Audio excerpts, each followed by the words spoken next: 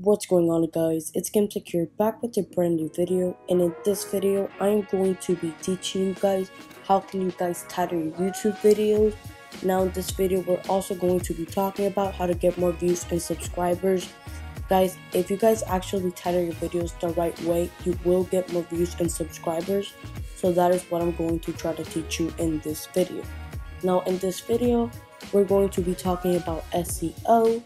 And pretty much what SEO is pretty much getting more views and subscribers, and how to title your videos, how to tag your videos, how to write video descriptions. That is all SEO for those that you didn't know. So I'm going to be demonstrating it like if I was going to upload a YouTube video.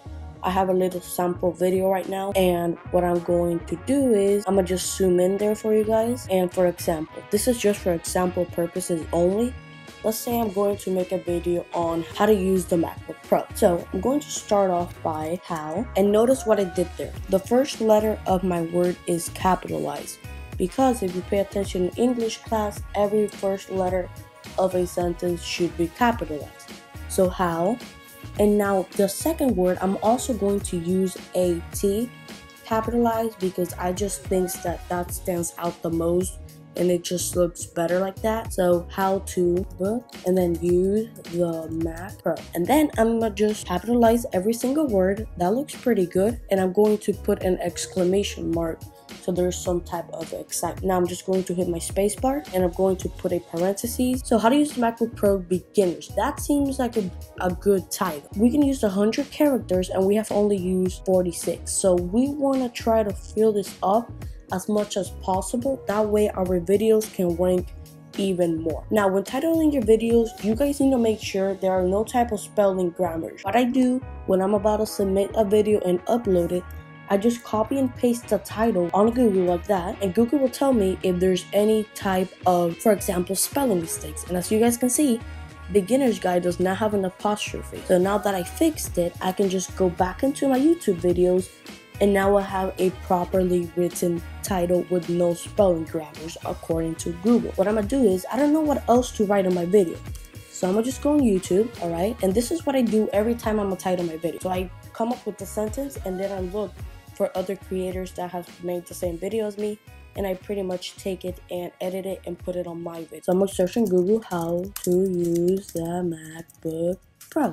And let's see what we get. Learn the Mac under an hour. Beginner's guide, we already have that. Learning how to use your MacBook Pro. So for example, we can put learn how to use the MacBook Pro under, for example, 10 minutes, exclamation mark, 2017. So I'm gonna just take out this exclamation mark so it has space for 2017. And now I'm gonna just copy and paste this title into Google to make sure there are no spelling mistakes, and there are no spelling mistakes.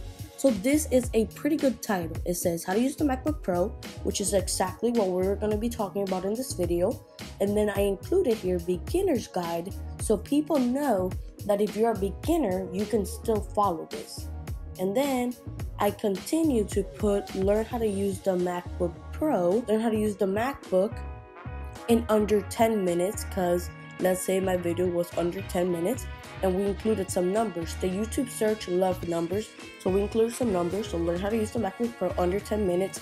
And we here, as you guys can see, we included the year. If you guys have some extra space on your title, just include the year. You might be asking, why should I include the years? Because if you guys include the years, when people search how to use the MacBook Pro 2017, people want to get the most up-to-date information. And let's say your video says 2017 and another guy's video says 2016. Which one do you think that person's going to go to? The 2017 one. Why? Because it has the most up-to-date information. So include that in there. Now, when writing your titles, make sure you put on some parentheses, something important. Make sure you use exclamation marks to show some excitement, and make sure you capitalize the right thing. I personally like to put every single word capitalized so it looks better, because no one wants to see a video that's like this. How to use, for example, would you click on a video that says that? I would not. Like, Nothing's capitalized. There are no type of exclamation marks. Tell me anything. Is this video up to date? It just pretty much doesn't teach you anything. So why would you guys go on this video? That is why titles are super important.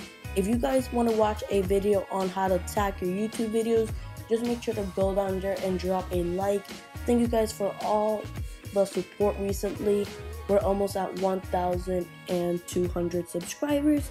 Thank you guys so much for watching. Make sure to drop a like. Have a great rest of your day, and peace.